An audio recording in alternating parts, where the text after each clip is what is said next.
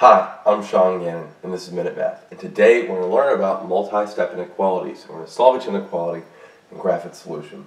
So if I was given this inequality, 3 is less than a negative 5n plus a 2n. Well, first thing is I'm going to simplify this. So I'm going to combine the 5n, or negative 5n, and the 2n, and that gives me a negative 3m. And that's equal to my 3, or 3 is less than a negative 3m. I then have to divide by a negative 3 to both sides. What that does, when you divide by a negative 3 to both sides, it doesn't give you a less than sign. Okay, when you divide by negative 3 to both sides, n by itself on the right, 3 divided by negative 3 is a negative 1 on the left. But since we divided over the inequality, that less than sign needs to be a greater than sign. So we have negative 1 is greater than n. Now I need to rewrite this to have n come first. So to do that, n comes first. I flip the inequality sign back over, less than negative 1. And there we have it. We have n isolated by itself, and it's less than a negative 1. So now I need to graph it.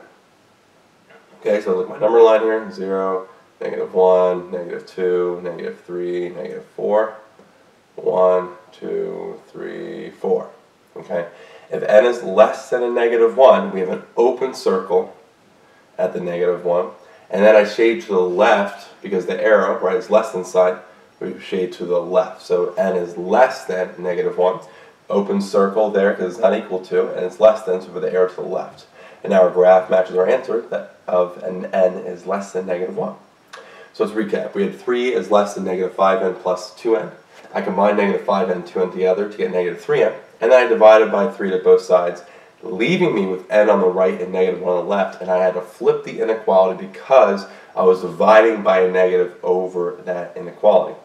Then I needed to write this as n comes first, so negative 1 is greater than n is the same thing, same set of numbers, that n is less than a negative 1. But now I have n written first. It's an open circle because it's not equal to, and less than sign makes it shade to the left. And so this graph matches the final answer, which is n is less than a negative 1.